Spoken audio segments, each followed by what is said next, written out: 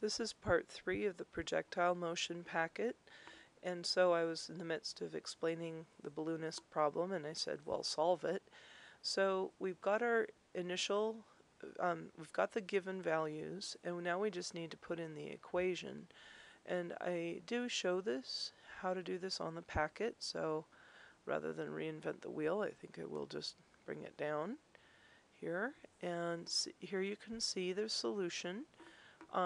We're given these initial values. You plug them into the equation, including the 9.8 for acceleration due to gravity. And then what I did skip here was, I think, probably this section here. So if you want to see how to do the quadratic formula, maybe, I think I'm not going to do that right now, but I think the main point would be to notice what A is. Sometimes people might get a little confused thinking that A is 9.8, but it's not. It's 1/2 times 9.8, and it's negative. So that's negative 4.9. So in your equation, it would be like negative 4.9 t squared minus 30t plus 200. And so using these values, plugging them into the equation, you end up with 2 values for t, and so you get 4 seconds after it was thrown. Okay, the next question I'm just going to talk about also because it's worth talking about. So here again, we're going to draw it maybe as we go.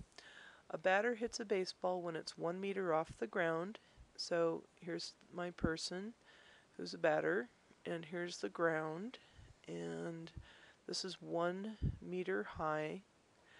I think on most of my problems I assume that there's like no height for the initial starting hit, but on this one I do give it 1 meter.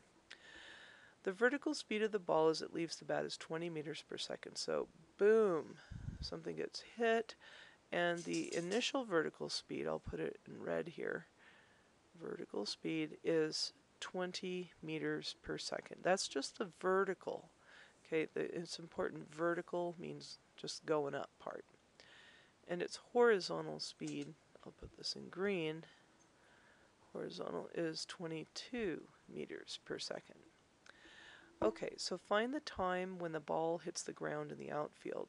We want to know what is the time t way out here. So you have to solve the vertical y equals negative 1/2 agt squared plus v naught t plus y naught. That is the vertical height equation. Solve it when you set y equal to 0, and then you'll find out how long it takes. Sorry, this isn't when y equals 0. You will find the time. Find t when y equals 0. That's what I was trying to say. Okay, letter B, find the time when the baseball's at its maximum height. That will be at its vertex. At the vertex is when the x-coordinate equals negative b over 2a. So you can use this equation and have it be, here I'll put it in green, a, b, c, and use negative b over 2a to find the x-coordinate. Then remember, so that tells you the time. All right.